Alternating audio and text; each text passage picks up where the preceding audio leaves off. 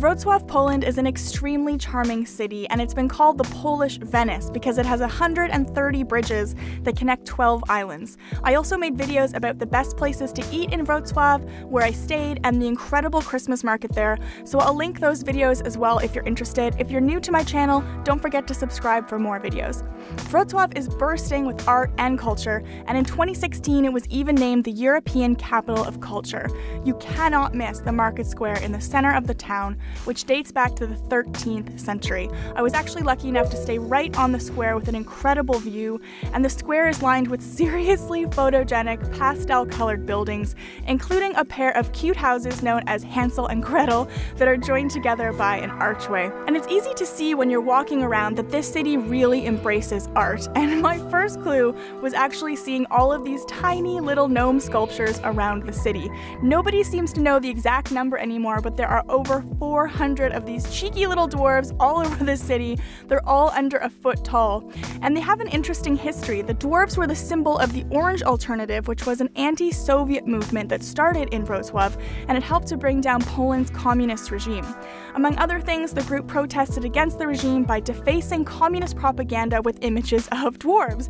And the idea was to show how absurd it all was and to just encourage people not to be afraid. And now the dwarves are all over as sculptures or other art like graffiti. You see them everywhere, and they represent different parts of Wrocław's history and the daily life there.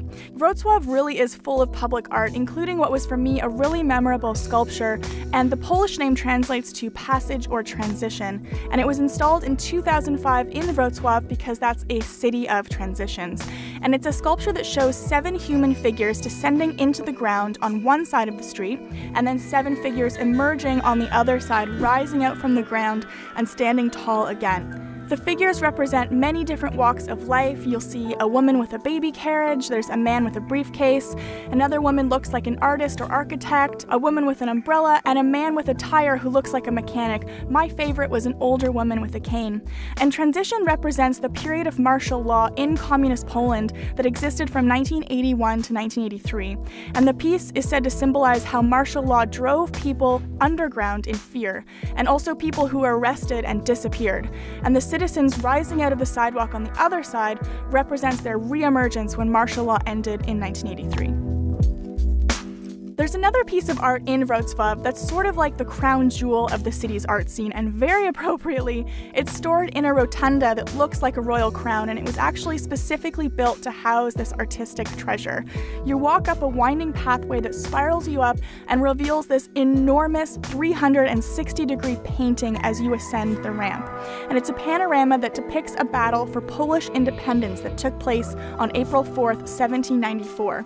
There are staged objects in the foreground, and they blend seamlessly with the painting behind it, and it just makes it feel really realistic and brings the history to life in a way that I've never really experienced before. The painting is enormous, it's 15 meters high and wraps 114 meters around you. Apparently it took 9 months to paint and used 750 kilos of paint. If you're in the mood for love or find yourself in Wrocław on a first date, then Tomski Bridge, also known as Lover's Bridge, is where you need to go. It's a very popular spot for couples who place a lock on the bridge to symbolize their love and then throw the key in the river. I saw a couple there who were either looking for a place to put their new lock or looking for a lock they'd left behind. I don't know. I also saw a giant red lock, which must represent some pretty serious lovin'.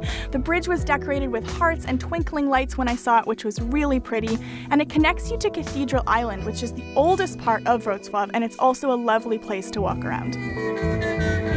This area is also where I saw something I've never seen anywhere else in the world.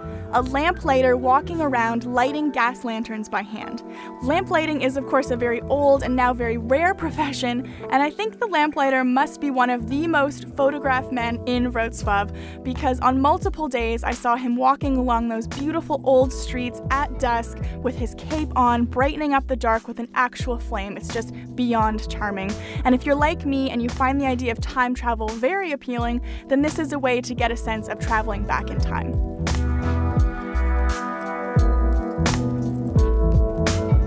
Nearby Cathedral Island and Lover's Bridge is Wrocław's Market Hall, where you can grab some food or souvenirs from the stalls or see locals doing their shopping. And the heavy concrete arches are by far my favorite part, and to me at least, they make it feel like a sort of underground cathedral in Mad Max.